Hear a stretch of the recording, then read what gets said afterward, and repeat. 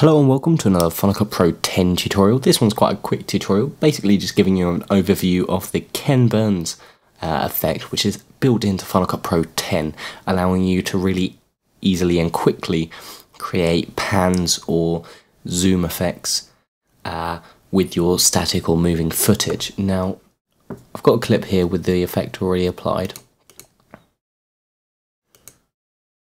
We just play back.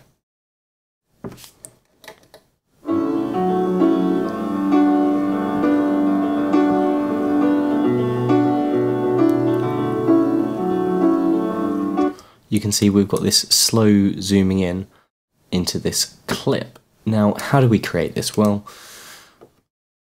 if we go ahead and enable this new clip, which basically has no effects and filters applied to it as of yet, the way we access Ken Burns is through these configuring tools. We've got transform, distort, and crop. Now, what we want to do is use the crop tool.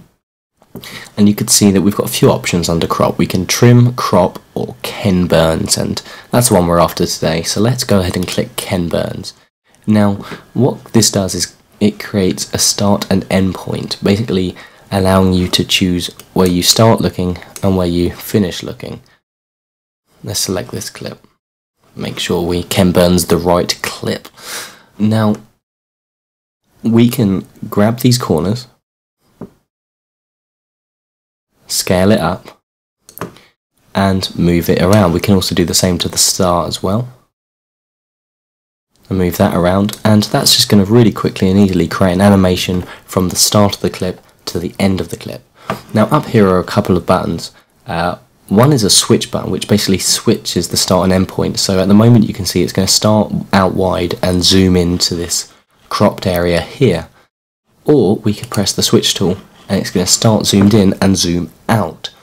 Now, if we want to preview out this effect, we've actually got a preview button up here. If we press that, that's going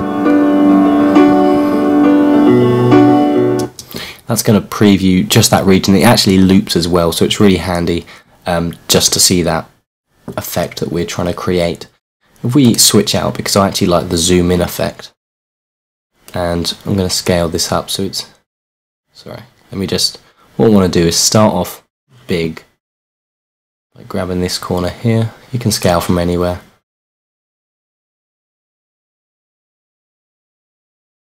And I don't want to zoom in quite so much. You basically can click on the green box or the red box to define which region you're manipulating and moving around. And I want the focus to be on these the hammers on the piano keys. So now if we play back,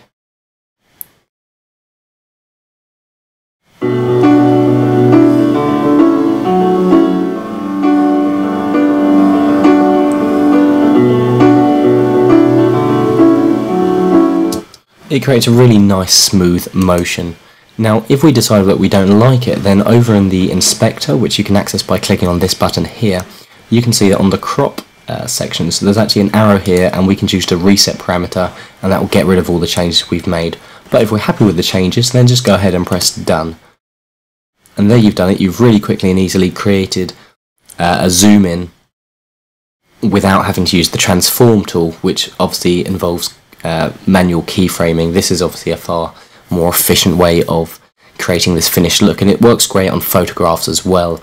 If you have lots of photographs, then you can obviously copy and paste the Ken Burns effect using Command C, and then choose a target clip and press Command Shift V, and you can choose to copy over the crop thing, the crop effect, and just press paste.